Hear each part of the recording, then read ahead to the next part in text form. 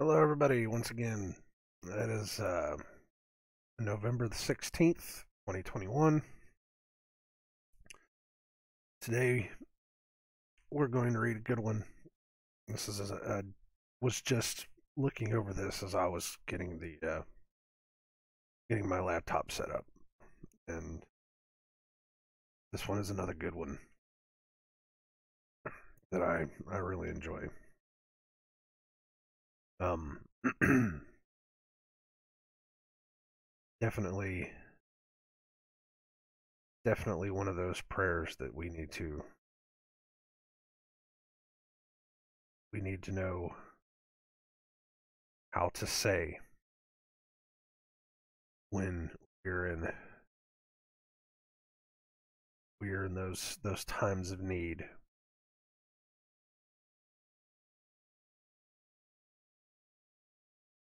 which we're definitely in right now.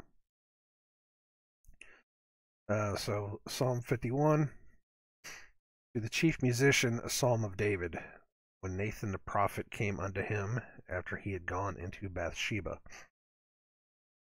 I am going to get rid of the nose blowing before we start.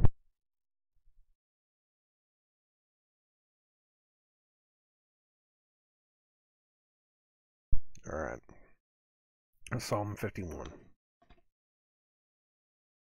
Have mercy upon me, O God, according to thy loving kindness. According unto the multitude of thy tender mercies, blot out my transgressions. Wash me thoroughly from mine iniquity, cleanse me from my sin. For I acknowledge my transgressions, and my sin is ever before me. Against thee, thee only have I sinned, and done this evil in thy sight, that thou mightest be justified when thou speakest, and be clear when thou judgest. Behold, I was shapen in iniquity, and in sin did my mother conceive me. Behold, thou desirest truth in the inward parts, and in the hidden part thou shalt make me know wisdom. Purge me with hyssop, and I shall be clean. Wash me, and I shall be whiter than snow. Make me to hear joy and gladness, that the bones which thou hast broken may rejoice. Hide thy face from my sins, and blot out all mine iniquities. Create in me a clean heart, O God, and renew a right spirit within me. Cast me not away from thy presence, and take not thy Holy Spirit from me. Restore unto me the joy of thy salvation, and uphold me with thy free spirit. Then will I teach transgressors thy ways, and sinners shall be converted unto thee. Deliver me from blood guiltiness, O God, thou God of my salvation, and my tongue shall sing aloud of thy righteousness. O Lord, open thou my lips, and my mouth shall show forth thy praise. For thou desirest not sacrifice, else would I give it. Thou delightest not in burnt offering. The sacrifices of God are a broken spirit, a broken and a contrite heart, O God, thou wilt not despise. Do good in thy good pleasure unto Zion. Build thou the walls of Jerusalem. Then shalt thou be pleased with the sacrifices of righteousness, with burnt offering and whole burnt offering. Then shall they offer bullocks upon thine altar. Amen.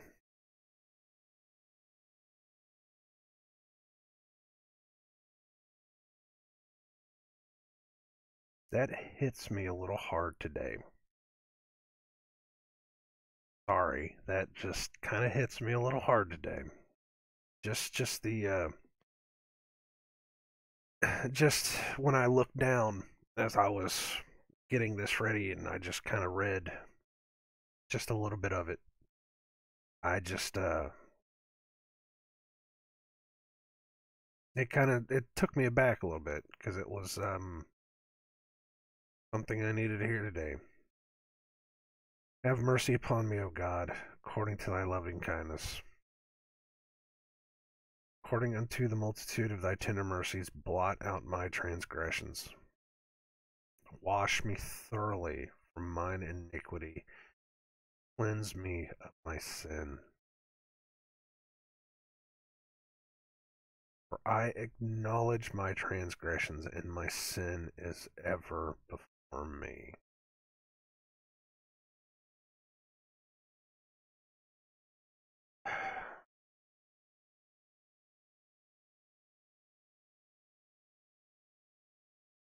And then the part that you need to understand, against thee only have I sinned, and done this evil in thy sight, that thou mightest be justified when thou speakest, and be clear when thou judgest.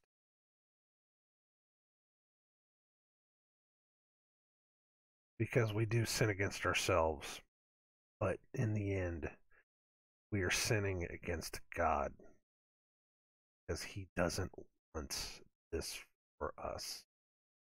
He does not want us to sin. He doesn't want us to be like this, to live like this. Where was the behold, next line, there you go. Behold, I was shapen in iniquity, and in sin did my mother conceive me. I was shapen in iniquity, I was brought up in lies. We are all brought up in lies. And I've done as much as I can over the past 4 years to show people just even the smallest lies are still lies. They're still there. It's still, from the time we are born until the time we die, we are told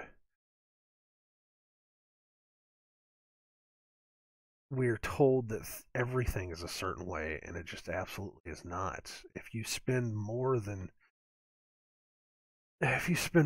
two minutes just looking into some things, you just see it. It's not right. It just, none of it makes any sense, and it's all backwards.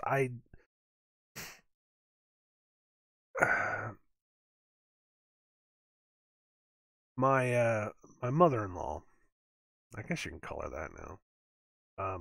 My wife's mother. She finally admitted that the entire world is upside down. And my wife had joked about Stranger Things, about it, being the upside down, and I had known somewhat before that because I was just reading the Bible and understanding things. And the one thing that always stuck out to me, which is where we're going now, is that they will put bad for good, or they will put good for evil and evil for good. I think that's the way it was. I don't remember. But that's exactly where we are right now. Is that they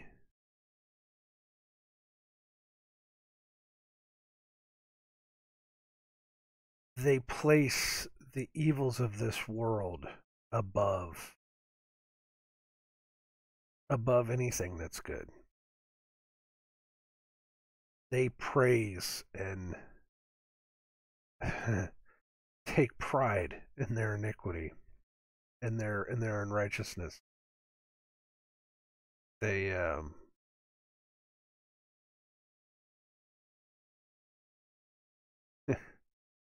people are cheering that people die. People are cheering when people get hurt.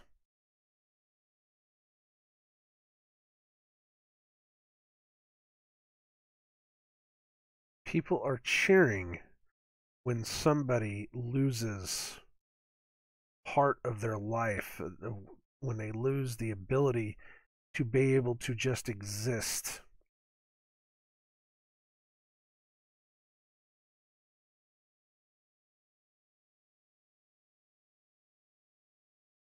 and then they condemn anyone that tries to speak good, that tries to say it doesn't need to be this way.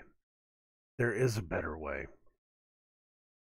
That we can love each other and that we can move away from this, that there is love.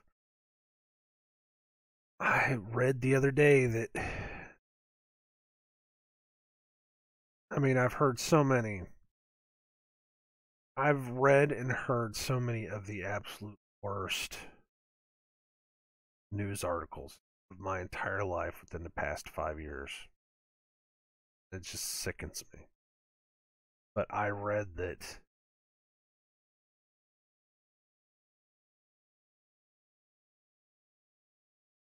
sometimes the nuclear family is not the best kind of family. Something to that effect. That not having not having the pure relationship of a mother and a father to be able to raise a child is sometimes not having that raises stronger, better people, stronger, more fearless people.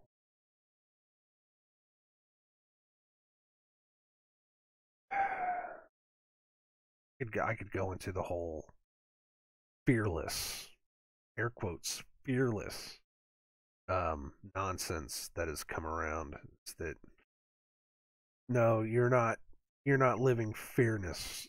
You're living without fear of your God. You're living without fear of consequences. What you're doing.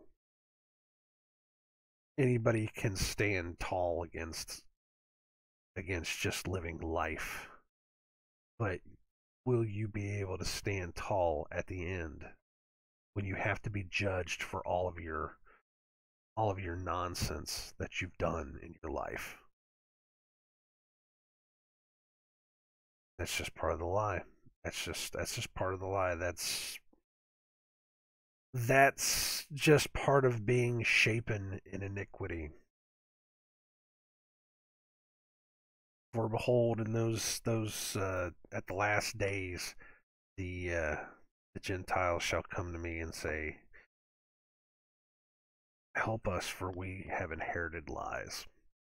That line is stuck out to me more than anything else.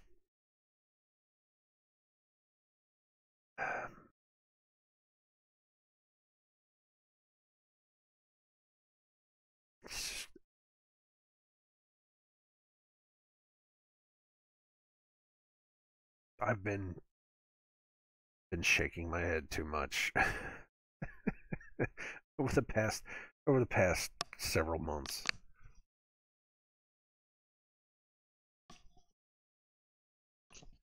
It's just every time I see something, I just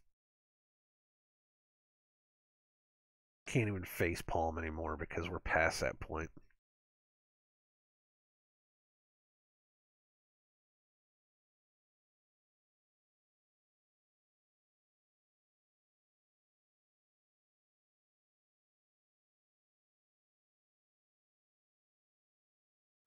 Make me to hear joy and gladness, that the bones which thou hast broken may rejoice. Hide thy face from my sins and blot out all mine iniquity. Create in me a clean heart, O God, and renew a right spirit within. Father, please, in all things, create in me something new. Give me something better than this. I have destroyed this body through the sins of this world. My heart was so corrupted, and he changed me. I, I, I've kind of talked about it a couple different times, but I've never gotten into details, and I'm still not planning on getting into details. That's for me. That's between me and him. But I was I was in such a bad place. I look back on where I was 4 years ago, and oh man, I had hate and spite and wickedness,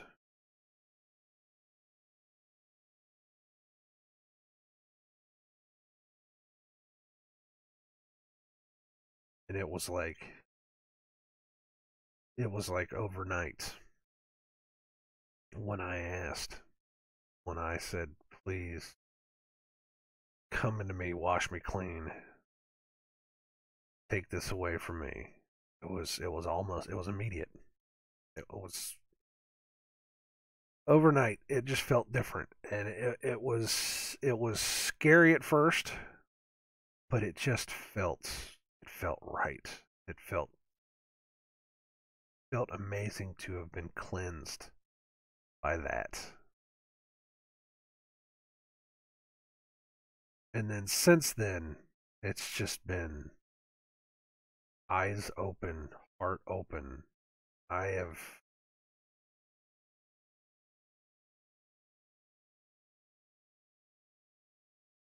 I have become something different.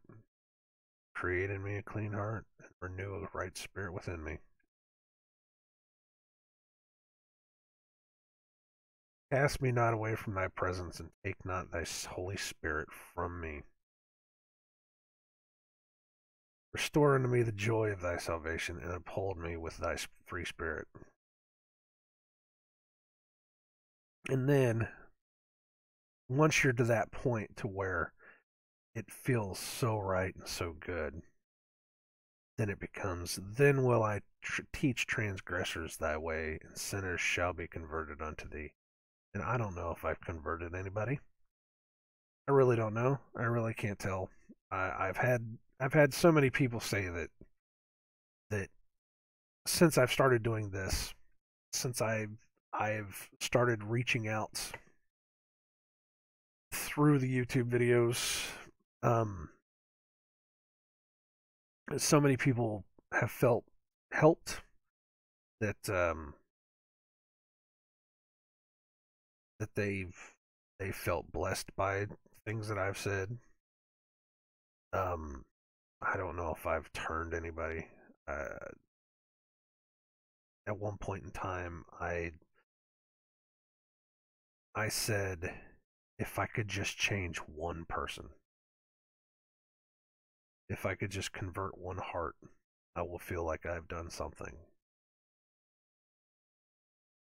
I don't know if I'll ever find out until the end, but I always say, if I could only find one person, just one, because it's all it takes, is for one person to change.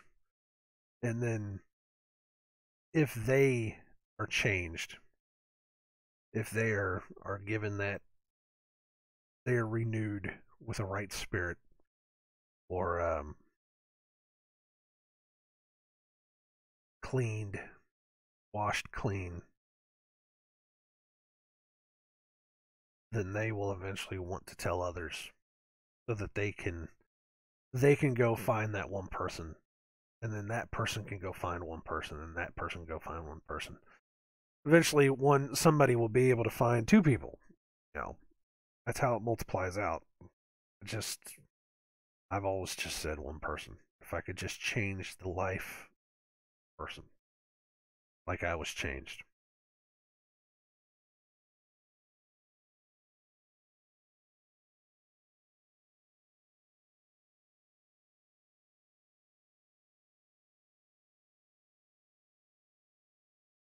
Thou desirest not sacrifice, else would I give it.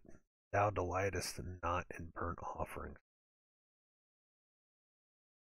The sacrifices of God are a broken spirit, a broken and contrite heart, O God, thou wilt not despise.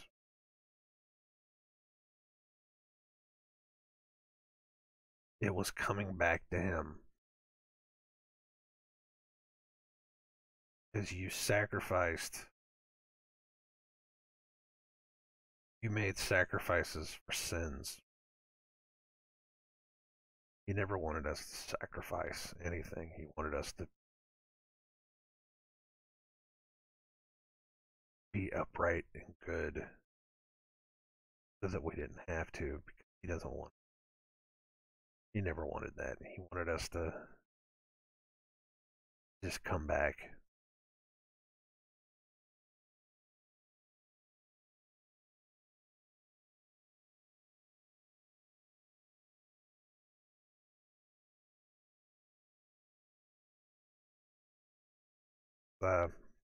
Good one for today. That's definitely a good one for today that I didn't think I was going to get hit like that, you know? I just, and I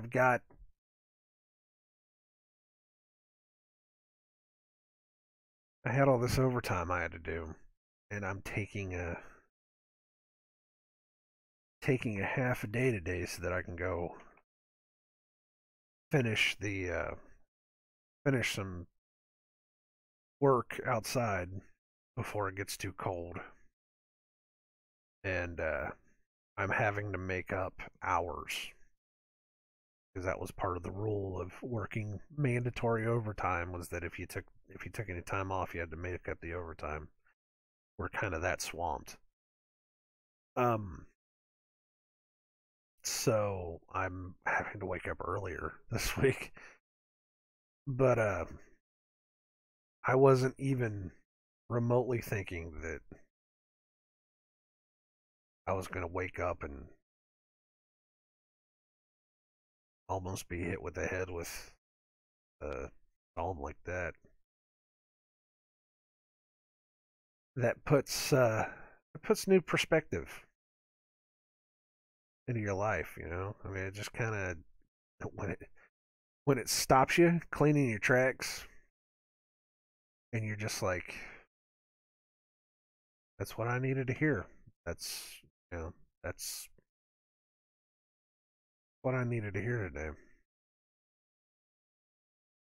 And hopefully that's what everybody else needed to hear today too.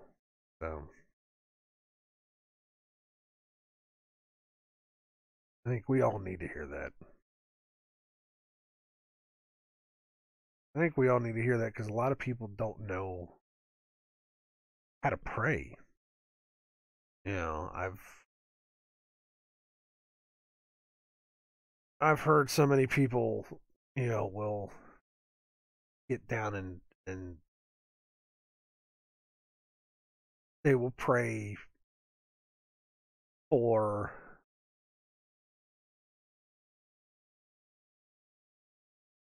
things. Some people will pray for they'll do the things like if you help me get through this, then I'll never be bad again. I don't know if that's ever empty promises or not, but if you know, help me get through this one thing, Father, I promise I'll never do it again.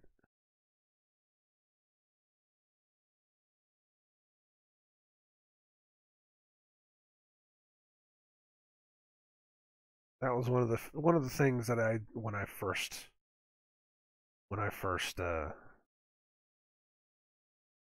started really changing. One of the things that I had stopped and I had said, um, it's not what I want to pray for. I mean, I want to pray for health and strength and forgiveness and you know love, mercy, the ability to be able to have wisdom, know the truth, understand not just the truth of this world, not just the understanding of this world, but to have the understanding of the word, to know what I'm talking about whenever I start talking to other people. And I'm still not perfect, not by any means. But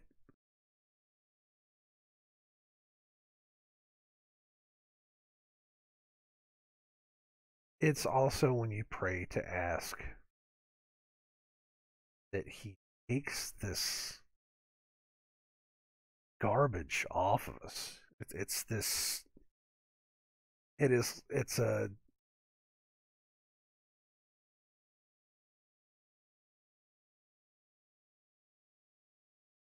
It is a layer of.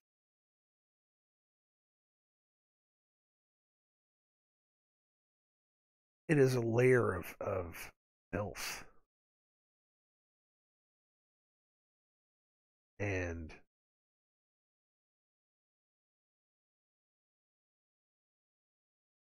lies and evil that we have come to accept as reality, as truth, and it's just not. And we have to be cleansed of this. We have to ask to be cleaned. I use the metaphor of the glass.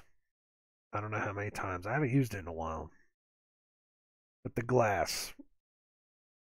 Your life is a glass of water, but it's dirty. It's dirty, filthy water. Your glass started clean, but as it's been filled up through your life, it's had dirty nastiness just slowly seep into it. And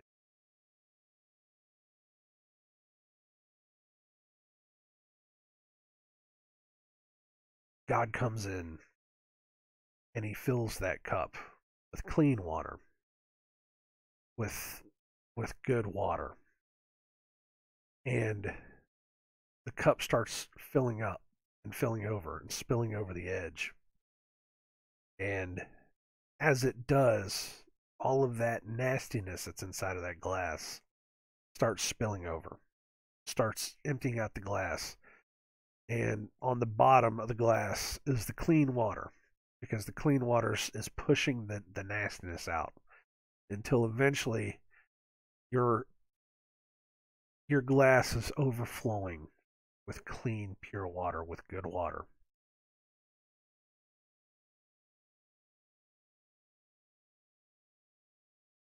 And that's what you need, is to have that, to be cleansed, the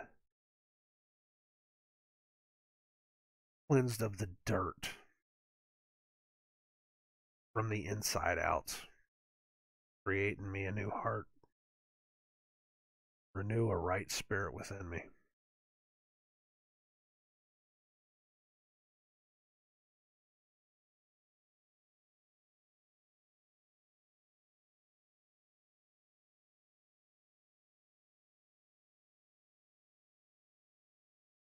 It's something good to meditate on.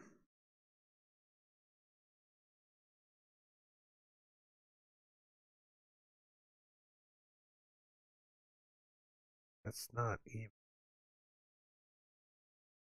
I don't know. I was logging in, kind of as I was talking there, logging into my computer at work, and I think I got just another one of those false emails. You gotta love those, man. We get one like every other day where they're trying to trick us into clicking a link, and yeah, I don't know. I don't know. Something about a training I gotta do. Yippee skippy. Go find out what that is. Um, I should go ahead and stop there because I'm going to have to log into work.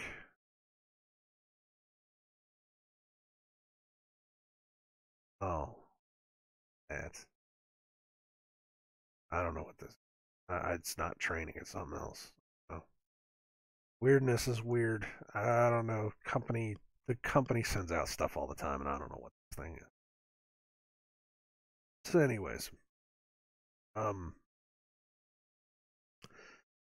thanks for coming around and listening to this. I hope it helped. I know it helped me today. I do feel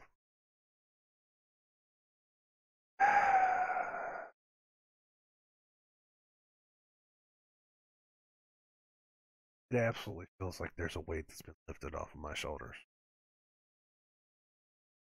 right now. I do feel lighter.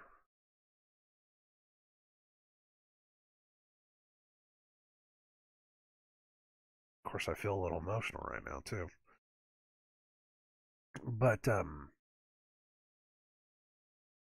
yeah, I definitely do feel lighter. So hopefully that will be able to.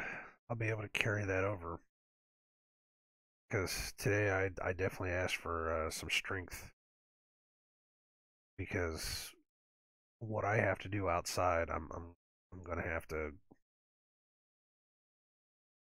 get in there and basically digging a trench is what I'm doing.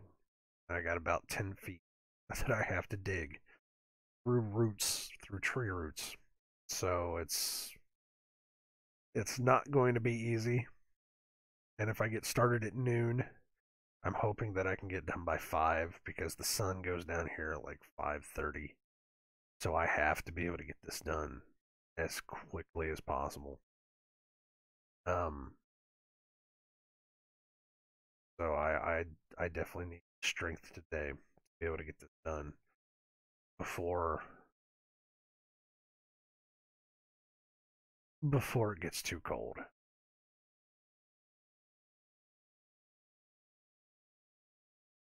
So I will get off here so I can do my 4 hours. No, no, not 4 hours. What am I thinking? I will get off here so I can do my 6 hours of work because I'm only taking 4 off because I'm doing 10 hours a day. Doing 10.5 hours today. Oh, I don't know. I don't know. I'm doing like 11 hours a day to make up for the 4 hours that I'm taking off today. It's it works. It works. Probably by Friday I'm going to be like, wait a minute, I added that wrong, and I'm going to have to work over. I don't know. But again, thank you guys for listening. Um, I do absolutely hope that it helped. Um, I don't have much else to say other than that. I could go on and on and on about what is happening in this world and the lies and the people that just refuse to listen. I could go on and on and on about that stuff, but nobody wants to hear that. So I think that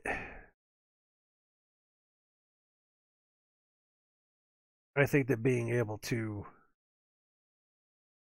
talk about anything else right now, to take care of everyone. God bless you all. Um, there we go again. I got to wait for another minute so that we're past the 33-minute mark. thank you guys for thank you guys for listening. Seriously.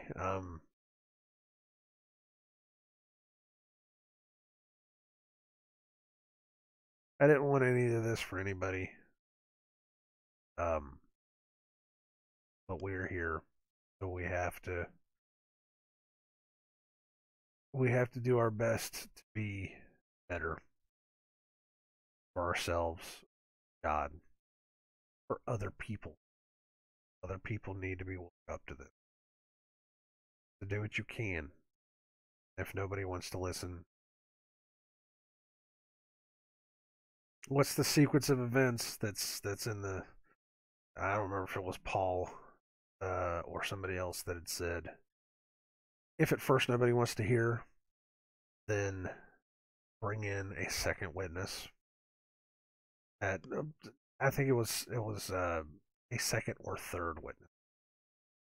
Um, and if they don't want to believe you after two or three people, then you have to wipe the dust from your sandals and move on.